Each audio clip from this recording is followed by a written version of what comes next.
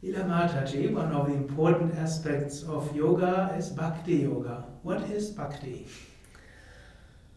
Bhakti actually is one's natural state, because our natural state is a state of love, a state of where the heart is overflowing with love for God. And now we must understand that God does not mean some being outside of ourselves, but God is with every aspect of creation. Every leaf, every rock, every human being is an embodiment of God. So to be in a state of bhakti is to be in a very beautiful, elevated state of love and awareness of that higher reality. However, we're not always there right away. One needs to follow a path to practice, and so we call it Bhakti Yoga. In Bhakti Yoga, we're now trying to get our emotions to be lifted up to a higher level. When our emotions can be turned into devotion for God, then we are practicing Bhakti Yoga.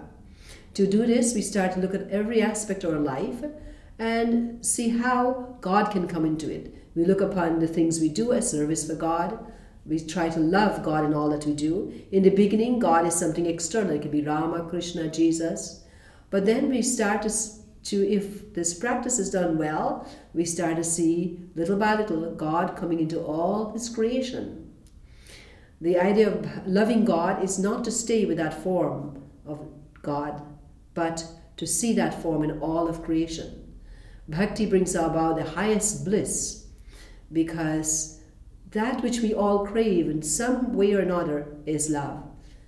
We go into different relationships. We go into wanting to have children, wanting to have a home, all because we're looking for this love.